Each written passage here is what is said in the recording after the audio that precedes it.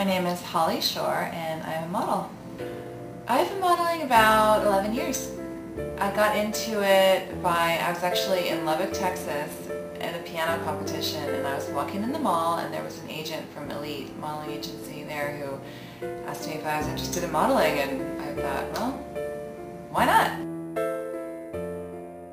I went to Alaska and I was on the top of a glacier.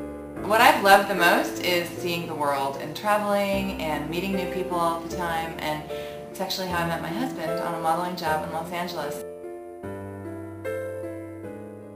I think that's one thing that really needs to change in the industry. There needs to be people that step into the modeling agencies and actually have classes on nutrition and teach the girls how to lose weight, or not really lose weight, but just maintain a healthy weight while still eating, because it's absolutely possible to stay thin and eat a lot of food as long as you're eating good food and real food. It's just so fun and so different to be wearing chocolate in a fashion show. My dress is really heavy and the pieces are kind of unruly, so I'm a little worried about that. I really hope they stay on my dress. I'm just excited. I love chocolate and I love being a part of this show, and especially because it's for a good cause.